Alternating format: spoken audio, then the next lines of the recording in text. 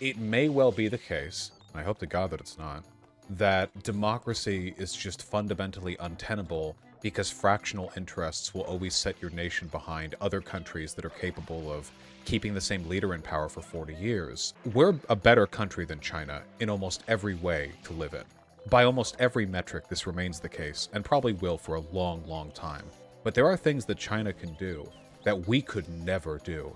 Building ghost cities out in the wilderness because they know they'll need people to fill it sometime a decade from now? What an unfathomable stroke of genius. If done well, I mean, holy crap, like, we don't even do housing properly in this country. It's insane. There are projects they'll take on huge expenses to the state they're willing to engage in because there's nobody to question them and nobody to vote them out. And there are benefits to that. Not enough, but something.